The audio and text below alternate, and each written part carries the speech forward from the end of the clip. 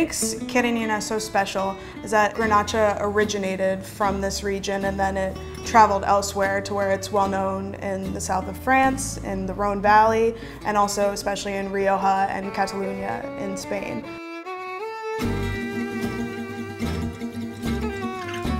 Garnacha is a really versatile grape. It's easy and fun to drink on its own, or it goes amazing with food.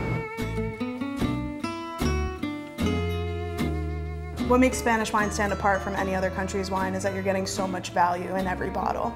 All of these three Garnachas vary so much. You have a lighter, fruitier characteristic, and then you have a little bit more heft, darker, meatier qualities in these wines, and it really just depends on the winemaker's choice. You're getting a wide range of style from a single grape.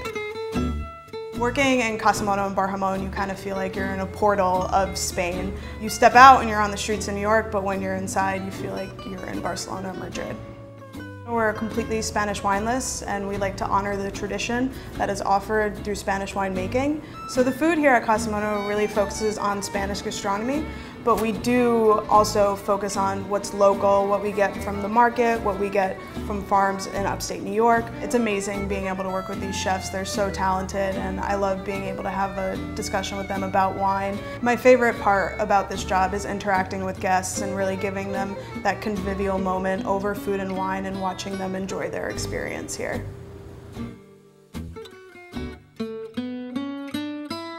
While Cariñena may not be the most well-known region in Spain, they're producing some amazing wines from where Garnacha originated from. Because of the versatility of Grenache, there's really no wrong time to drink it.